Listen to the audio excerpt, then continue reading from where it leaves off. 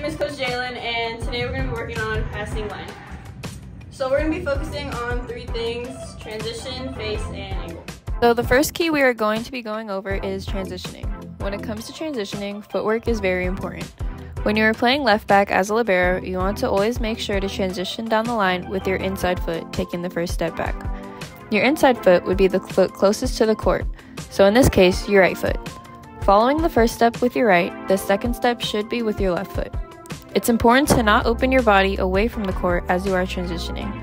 While staying face towards the hitter, you take your third step by doing a quick hop while keeping your weight forward.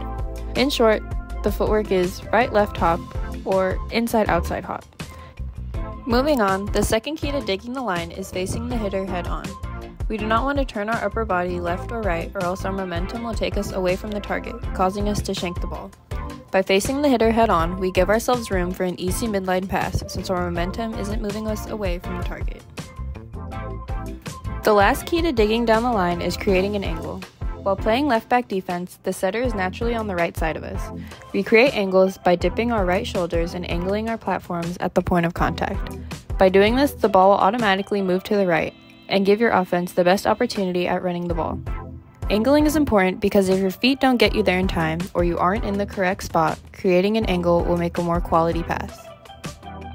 So today we went over transitioning down the line. It's important to remember to transition while facing the hitter and to create an angle towards your target. These keys will result in making a quality dig from the line.